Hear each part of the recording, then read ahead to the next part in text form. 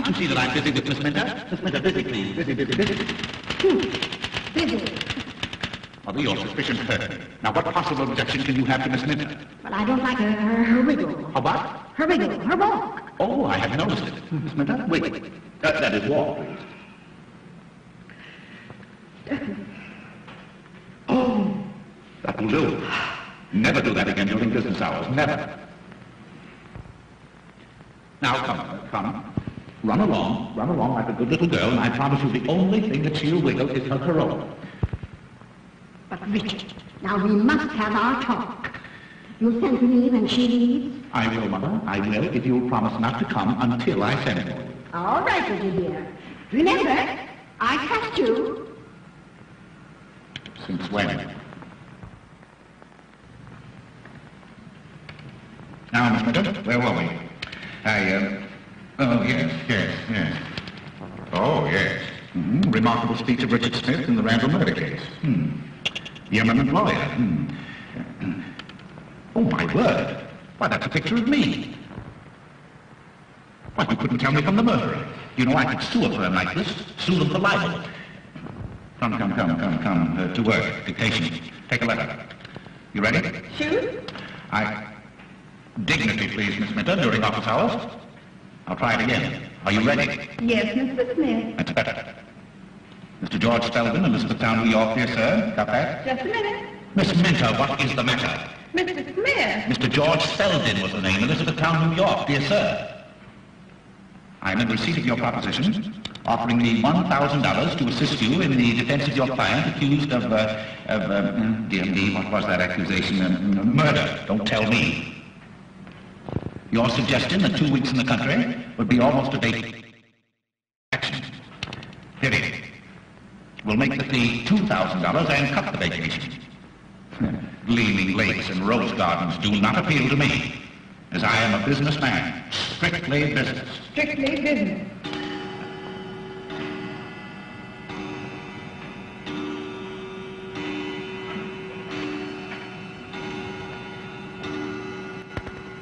Gleaming lakes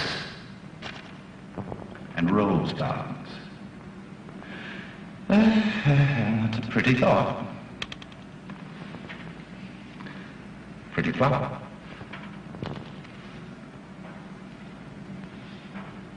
That letter can wait, Miss Minter. Take a note. Miss Lucille Darling, of Vanderbilt Hotel, New York City. Have you got that? Just a minute. Take your time, Miss Minter. Take your time. My dear Miss Darling, I called at your apartment last Tuesday night 4 times between the hours of 8 and 12.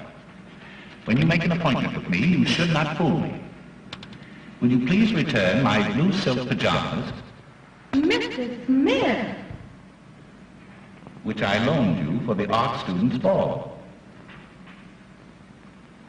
Very disrespectfully, Richard... But you know my name, Miss Minter. I don't have to tell you. We'll call it a day, shall we? It's been a very hard day, too. I wonder, do you feel like a cordial? Very cordial. Oh, you little wisecracker. You may wiggle for me if you like.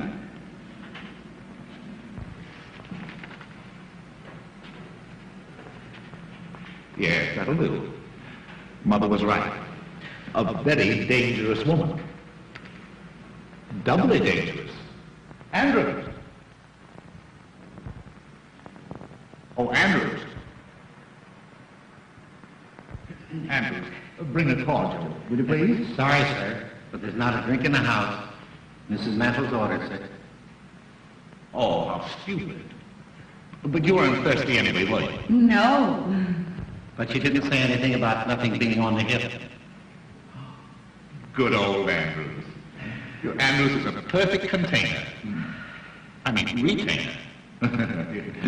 Bring some glasses, will you, Andrews? Yes, sir. Well, you said you'd give me a day's trial.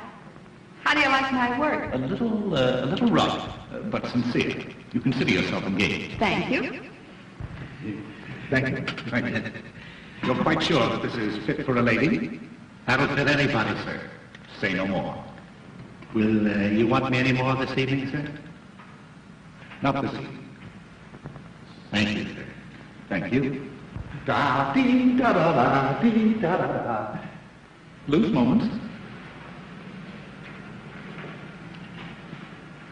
You know, Miss Minter, all great men must have their moments of relaxation. And the greater the man, the greater the moment. Are you suggesting anything? Anything.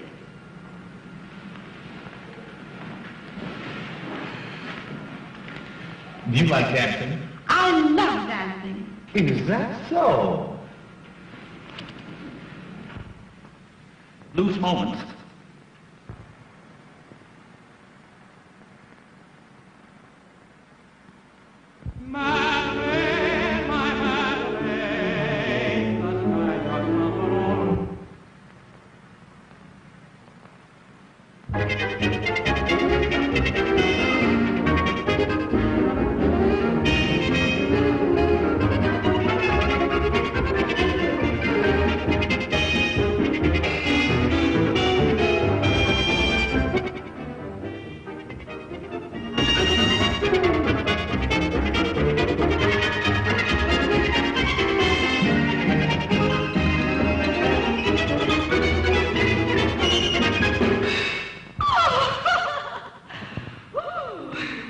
What have you got on tonight?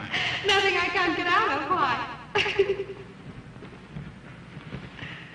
You know, you and I and Jesse James were just made for each other. Oh, really? Yes.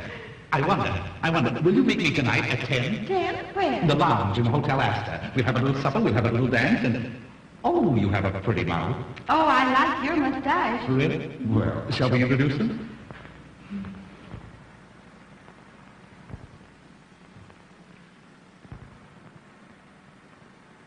Oh, Mother.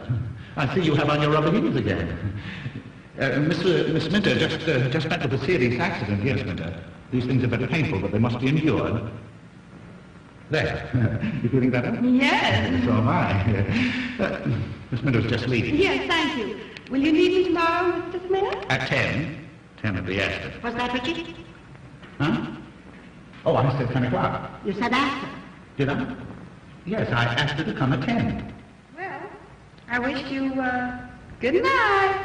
Oh, a very, very, very good night.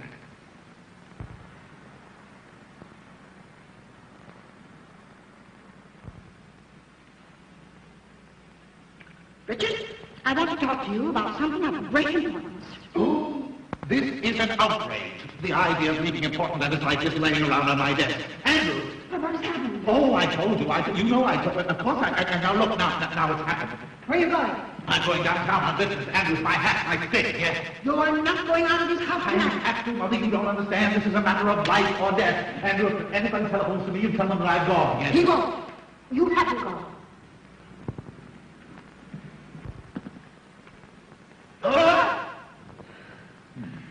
Mother, would you stoop to a thing like that? I'd do anything to keep you from going out. You don't seem to understand. This is for Mrs. Roach, Mrs. Cochran Roach. I don't care what kind of a rope she is. But I'm handling all her private affairs. You can do it in the daytime, not at night. Her husband is threatened to shoot her, and if he does that, I'll probably lose my fee. If you go, you'll probably lose your life. Let me see that note. Never. This is private. You mean it's an alibi? Andrews, take Mr. Smith's hat and stick. Now, Richard Smith, sit down. And you listen to me. You know I'm fond of you. Well, anybody can see that, Mother.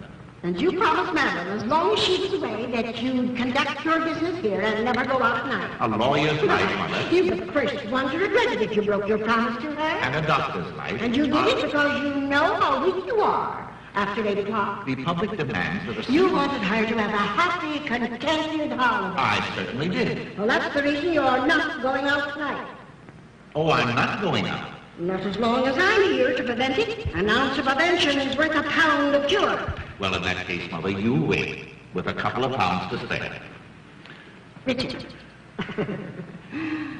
I dare say you'll think I'm a very foolish old woman. Oh, no, Mother, no, not old. A little foolish, perhaps, but certainly not old. Thank you. I bought you a little present today. You bought something? For me? Well, the idea.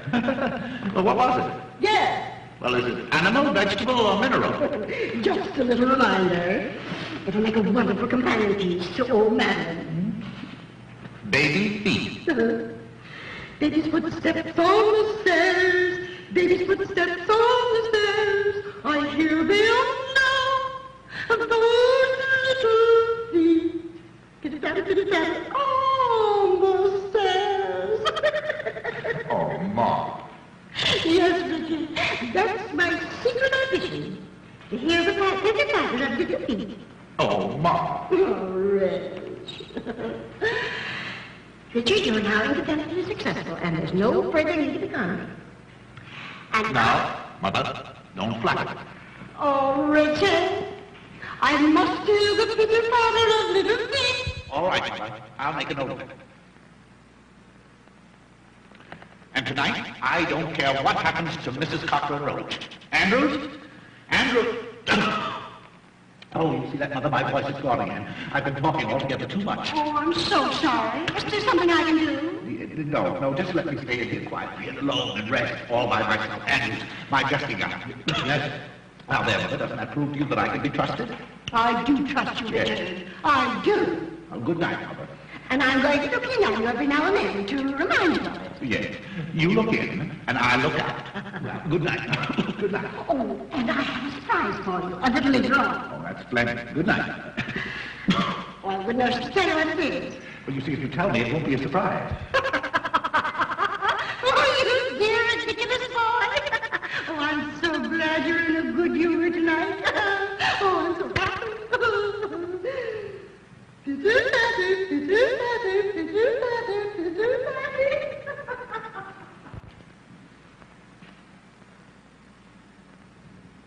Well, could you close your mouth long enough to tell me what you're waiting for? Yes, I didn't want to tell you in front of Mrs. Mantle, sir, but there's a young lady waiting to see you. A young lady? Yes, sir. To see me? Yes, sir. What kind of young lady? Well, sir, I should say a very pleasant young lady. Blonde hair, blue eyes, 5'2", 106, and all around 34 with... That'll do. If I want to know anything more about the young lady, I'll find it out for myself. What is all around 34? What's she want? Business, sir. She was sent by a mutual friend. You know as well as I do that it's long after business hours. And besides, my voice is gone again. I won't see anybody. I know, Mr. Smith, but I couldn't come any other time. Can't you see me?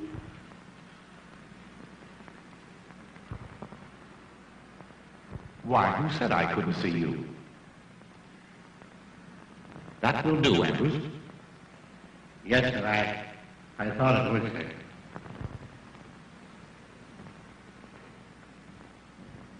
Pardon me, but haven't I seen you somewhere? Well, that depends. I may not have been there. Oh, yeah. Oh, I see that one. But I know your face. I'm sure that we must have met. Well, No, don't tell me. I'll get you in just a minute, yes. Won't you sit down? thank you. Yes. Oh, I'll get you, yeah. I know your face. No. Why, Miss O'Dare. Yes. Diane O'Dare. My favorite screen actress. Really? How nice. I feel that we should be very, very good friends. I've seen so much of her. What? Oh, I mean, I've seen you so often. Oh, I'm afraid you're making